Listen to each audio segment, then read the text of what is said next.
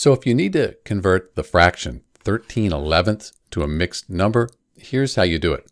So first off, we really can't simplify this fraction any further because the only number that goes into 13 and 11 is 1. So it's already simplified, but we can write it as a mixed number. That's because it's an improper fraction.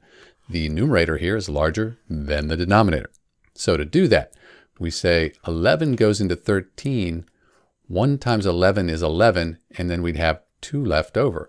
So we make that our numerator, and we keep the 11 as the denominator, and the improper fraction 13/11ths, that equals the mixed number 1 and 2/11ths. And we can check that because 1 times 11, that's 11. 11 plus 2, that's the 13, and we just kept the denominator the same. So that's it. This is Dr. B looking at the fraction 13/11ths. As a mixed number, it's 1 and 2/11ths. Thanks for watching.